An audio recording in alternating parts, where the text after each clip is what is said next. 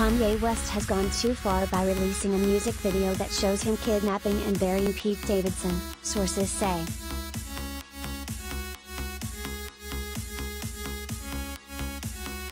One friend of Davidson's told Page 6, "This is, for real, really scary."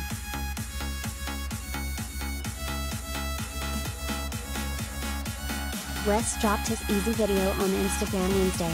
In it, a claymation version of the rapper is seen putting a bag over a Davidson-like character's head and kidnapping him.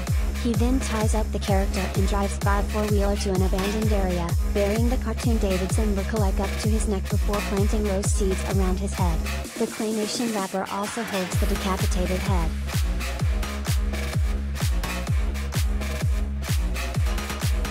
Saturday Night Live star Davidson, who is dating Kanye's estranged wife, Kim Kardashian, made a quick return to Instagram Wednesday night before deleting his account again.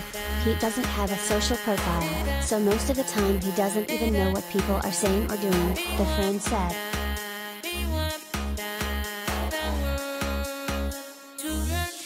West's latest move comes as a judge has granted Kardashian's request to be declared legally single and remove West from her name.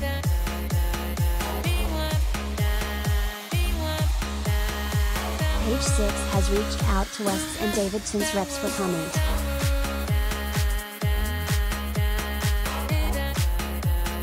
Insiders who know West are concerned that he is rootless at the moment.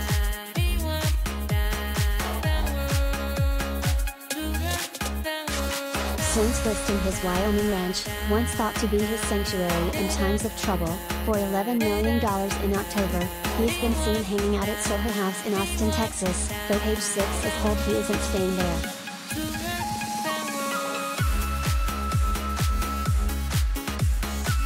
He also, we are told, hasn't been staying at the $4.5 million Hidden Hills home he bought in December, across the street from where Kardashian lives.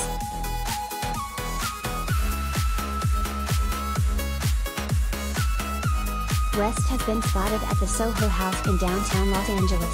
It was outside that venue that he allegedly punched an autograph seeker in January, prompting the LAPD to investigate.